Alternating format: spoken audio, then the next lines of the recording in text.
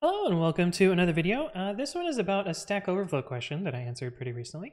And it has to deal with from imports, where the original poster was confused about how a function can still access its globals even if they don't get imported.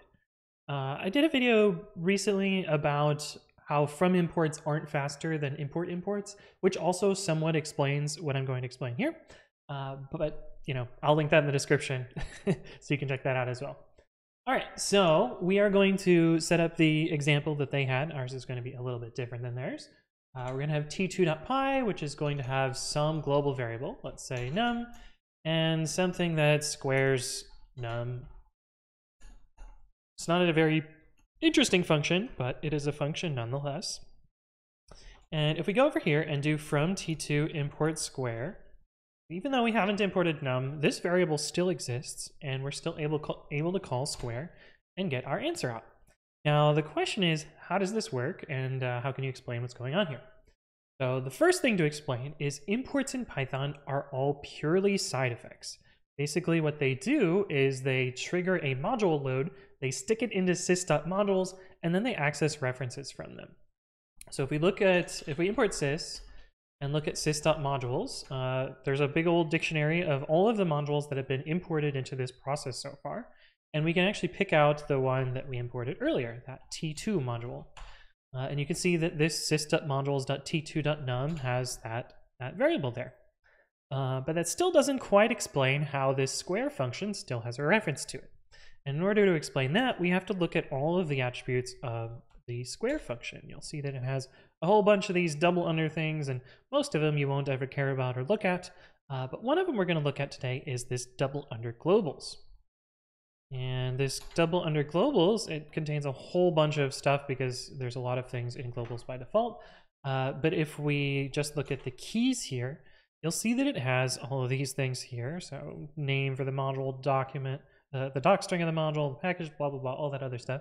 But we also see the names of all of the globals in this namespace here. So you can see there's num here and square, and if we do square.globals num, you can see that that is how it's able to access this, this variable here.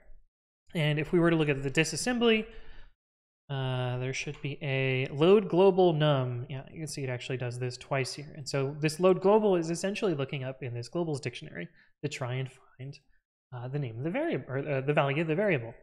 Now, a sneaky thing you can do here is you can actually, I believe you can reassign the value in here. You should never do this, but you can.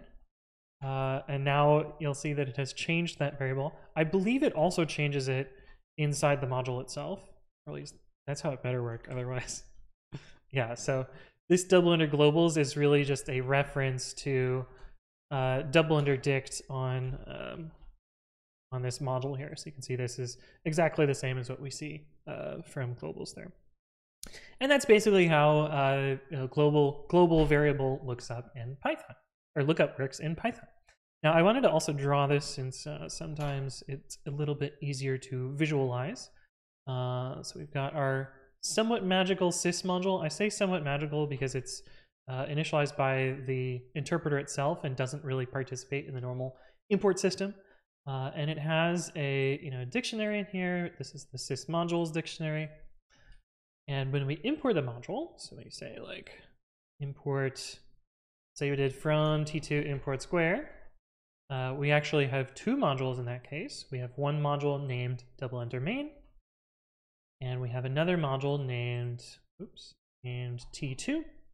And this sys.modules dictionary references both of these. So this one is the key t2, and this one is the key double under main.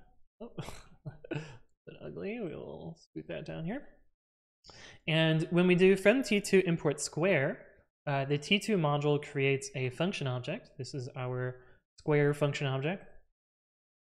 And there is a name from t2 that references square. So this is the name square. This is going to be a little bit all over the place. And we also have a name here that is square that also references this function object.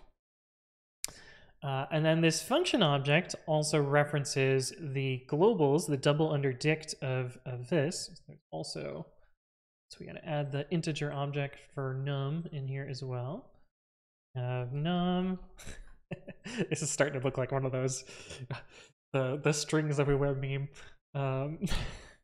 We also have num that's, you know, referencing this object over here, and this dictionary here is actually the double interdict of this module, and square references back to that.